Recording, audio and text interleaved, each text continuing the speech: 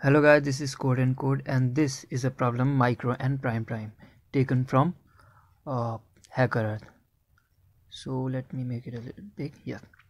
So the problem is there's a person micro who has defined a new type of number called prime, and a number is called prime if a number x is called a prime if number of prime from 1 to x, the total number of prime from 1 to x are also prime, then the number x would be called prime. So number 3 would be prime because total number of prime till 1 to 3 are 2, and since 2 is also a prime, that is why number 3 would be prime. So what we have to do is we are given t test cases, and in each test case we are given L and R, and we have to tell how many prime numbers are in between L and R. So to solve this, we would of course since L and R are up to 10 to the power 6 and there are 10 to the power 5 queries, so of course we would use Sieve to generate all the prime numbers till 10 to the power 6, and then we would use cumulative sum array to find the sum of number of prime from 1 to x in constant time. So if you do not know what these are, just bear with me and let's start.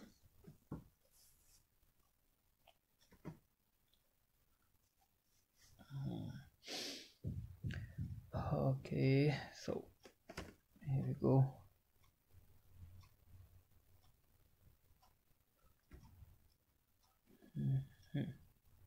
So we take an integer array of size 10 to the power 6 because in the input L and R can be as large as 10 to the power 6, and then we have our void Sieve array. So in max n is equals to 1,000,000 10 to the power 6, that is, and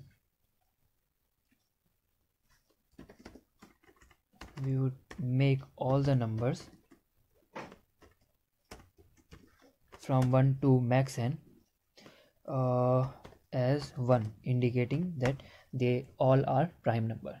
But since we know 0 and 1 are not prime numbers, so we would mark them 0, and now we would start our Sieve. So LLI is long int as I have defined. So LLI is I is equals to 2, and we run a loop till square root of n, that is why we are running a loop till square root of max n, and I plus plus if AR of I is equals to 1, or simply you can leave it as it is, so it would not change anything. So if AR of I is double equal to 1, which indicate it is a prime number, then what we would do, we would go to all the multiples of it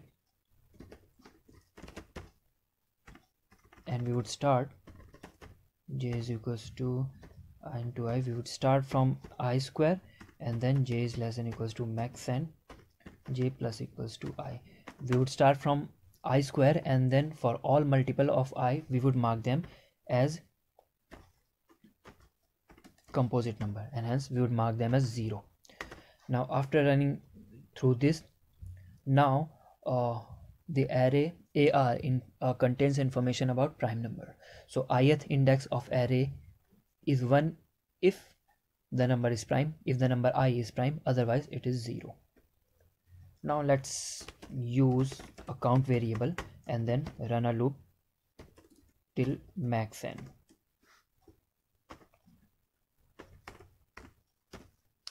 Now if AR of I is equals to 1, indicating that this is a prime number, then our count would increment. If the ith number is prime number, then we would increment the count, that is count is basically number of prime number from 1 to I. So if ith number is prime number, then we have to increment it. So now count contains number of prime number from 1 to index I.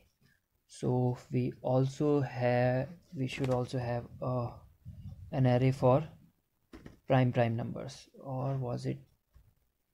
Yes, for prime numbers. Its size would also be 10 to the power 6. So now ith index of pp or ith number would be prime if the number of prime from 1 to I, which is this, is also a prime. So if AR of count is equals to 1, so what it means that the number of prime number from 1 to I are prime.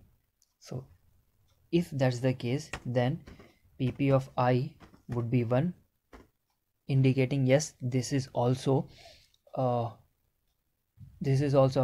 prime number, else pp of I would be 0, since this is not a prime number.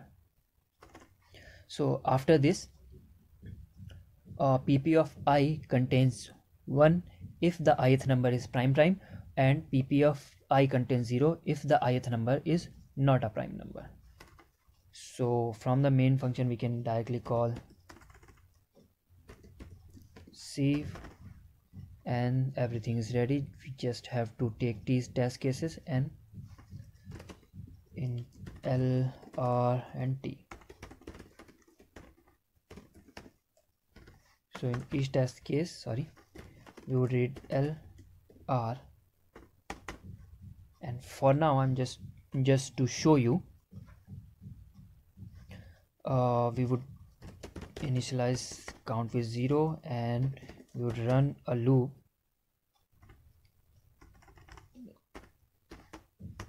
while R and I plus L plus plus, and simply count plus equals pp of L. So if L would move from L to R, of course. So if L is pp, then it would be 1 and hence count would be incremented. If it is not, then pp of L would be 0, so count would not be incremented, and we can direct print it. So let's compile it here. Okay, C++14. We may get some compilation error,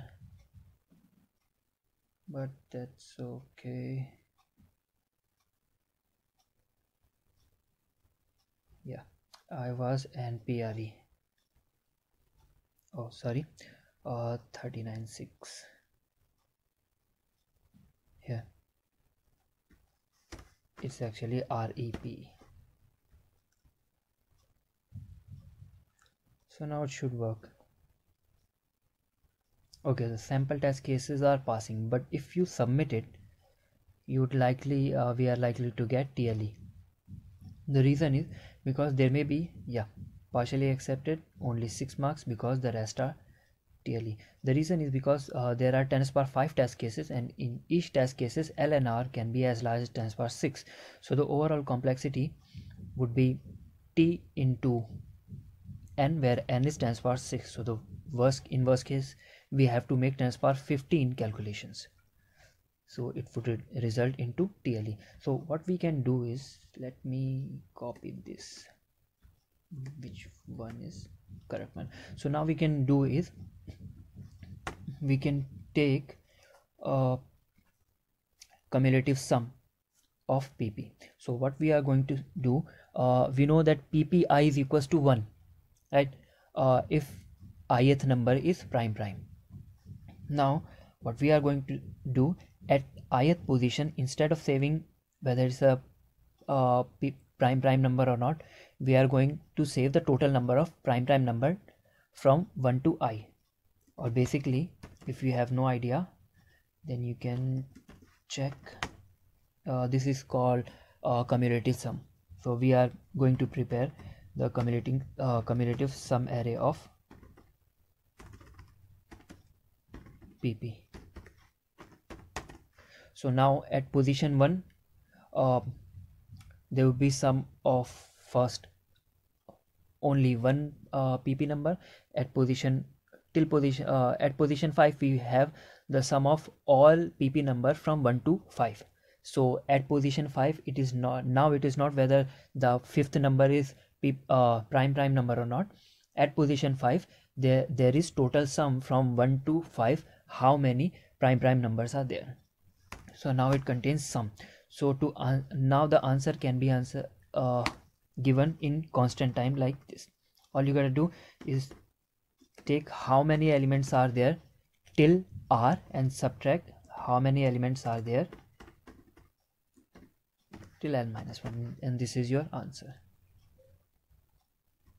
Let me take, let's just compile it again and submit it.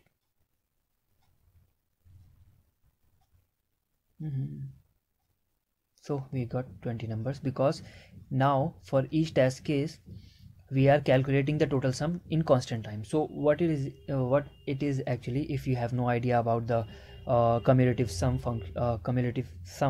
so what it does is actually, if you want to find the total number of element, or suppose you have an array and if you want to find the total sum from L to R, instead of saving the array in the array is at ith position, instead of saving ith element, like ith element is 4 or 5, instead we can save the sum till I. So if the array was 1 2 3 initially, so at position 1 we would have 1, at position 2 we would have 4 because the sum of first two number, at position 3 we would have 6. So if you want to find sum from L to R, all you can do, take total sum from 1 to R, that is AR of R directly, which is this, and then subtract 1 to L-1, and this is how we are calculating. If you are having any problem, just use your pen and paper and you'd know what this thing is. So this was the problem taken from HackerEarth, that was micro and prime, in which we have implemented Sieve along with the cumulative sum array. So thank you guys for watching, and keep coding. Thank you.